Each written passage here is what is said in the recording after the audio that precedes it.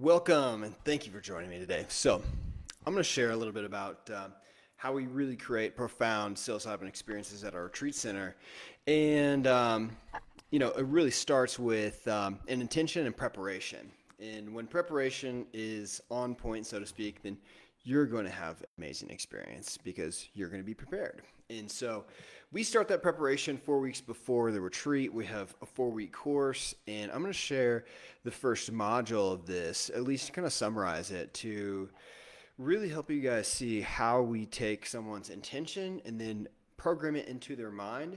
And so 4 weeks before the retreat, they're already pointed in the right direction as far as the profound experience that they're going to be looking for.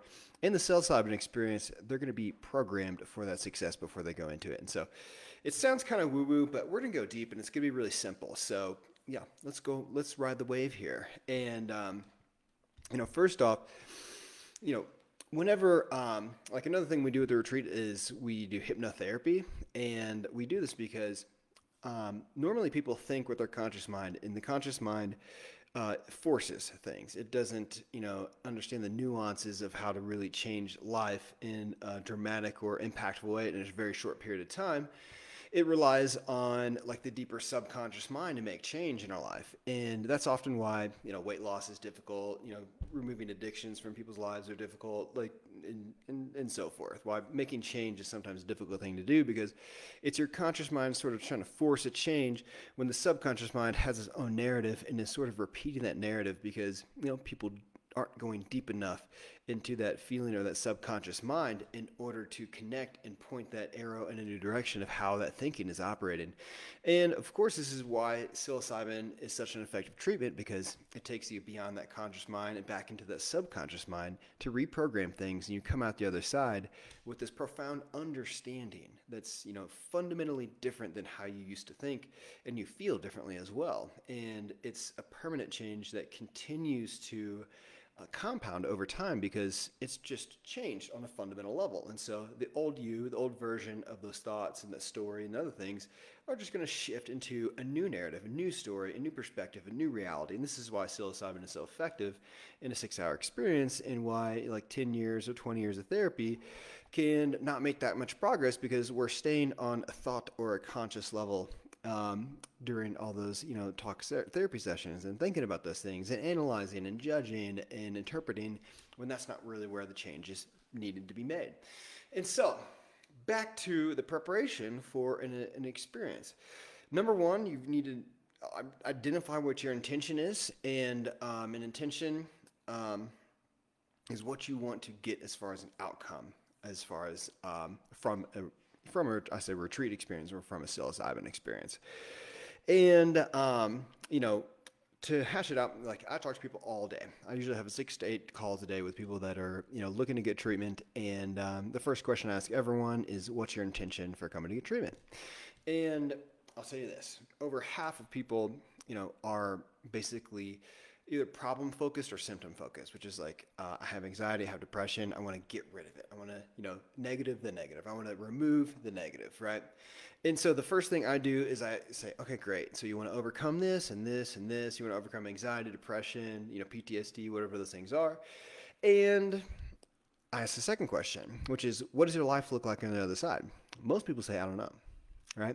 Most people say, I'm not sure yet. Some people say, well, I'd like, better relationships with my family. I'd like to spend more time on my hobbies. I'd like to, have a healthier diet, maybe lose some weight, maybe just socialize more, maybe go out and, maybe take some, classes, maybe advance myself professionally, whatever those things are. And so this is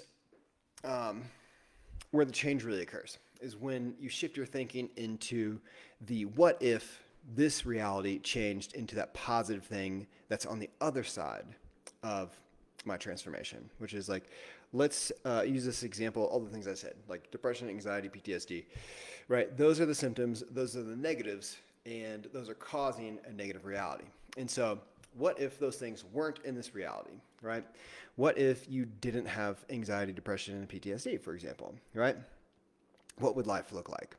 And these are very interesting questions because the mind, the subconscious mind already knows all the answers, right? It knows all the answers. And it's unfortunate, but the reason people have depression or anxiety or don't heal from trauma is because their mind wants them to, on some level, stay the same. It's protecting themselves from, something bad happening, or it's keeping them secure, keeping them from taking risks, keeping them from putting themselves into like precarious situations again.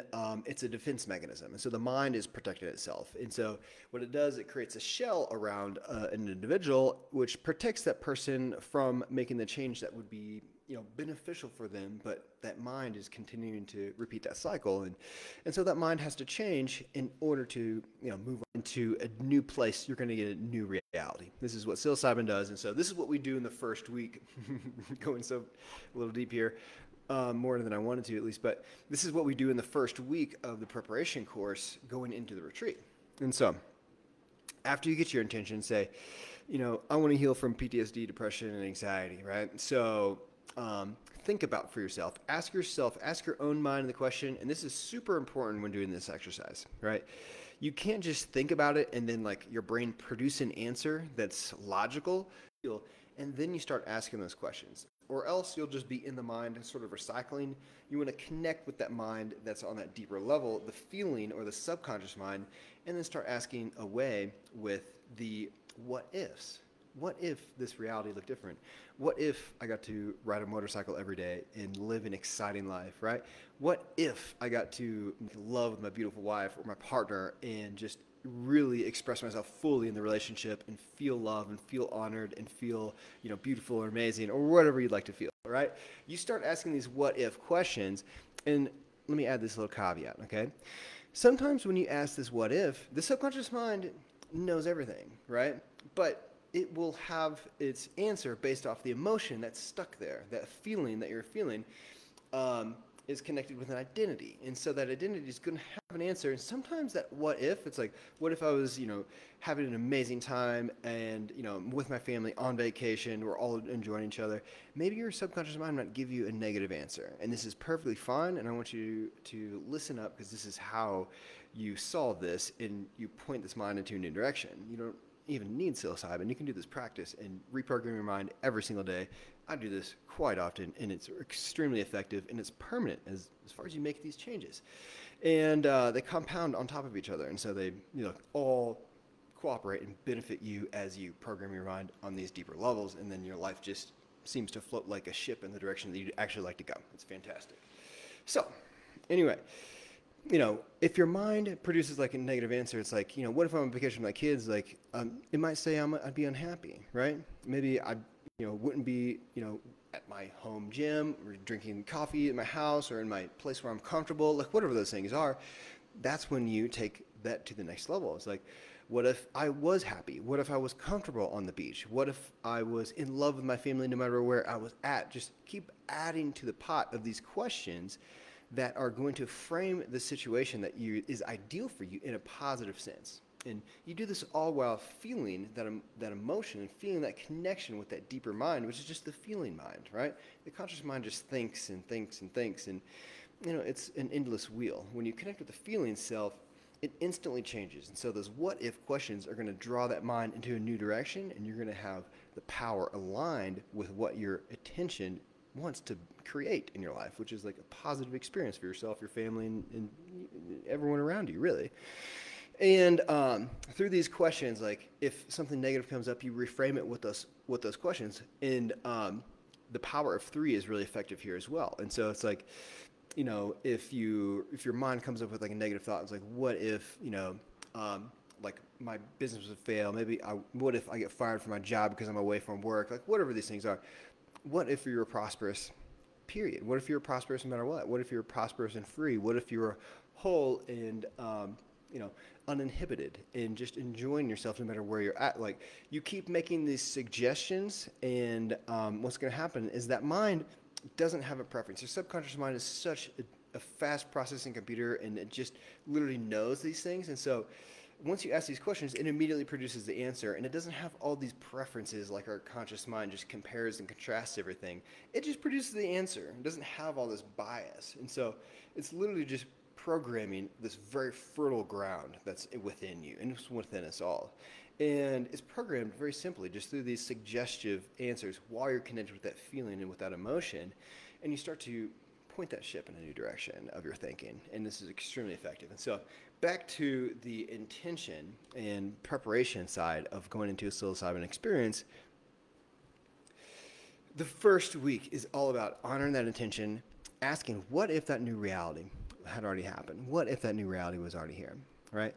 And whatever comes up in the mind, feeling it and being absolutely okay with whatever comes up. You have to be super neutral about what your mind says, because if you're biased against like negative thoughts or negative feelings, you will sort of distort your thinking in a way you won't be able to see. You won't be able to, actually see the truth that's within you. And so you want to be very neutral about what you see in these conversations that you have with yourself and your feeling and your emotions, and just continue to ask that question. So if you get stuck during that first week in your life when you're really shifting your mind from like this place where it's habitually maybe been in a negative state with, certain things, or causing, like anxiety or whatever else in your life, be patient with it. And whenever that emotion comes up, you retrain your brain to follow this process and start making progress on those deeper emotional levels within yourself to point that intention towards that new reality. And what this does, it frames out your mind in such a fantastic way that it starts to create and produce things that you genuinely love in life. And anytime you go into a psilocybin experience, the mind, again, is like fertile ground. And so the more stable and the more connected you are going into this, it's like having a foundation. And so the higher you can go, the more benefits you can have in a transformational experience with psilocybin. And so that is how we reprogram the subconscious mind to really be prepared for a profound experience. And I hope you guys took something from this today. Drop in the comments what you've gained, what you've learned, and how you're going to apply this. And I'll look forward to speaking with you soon.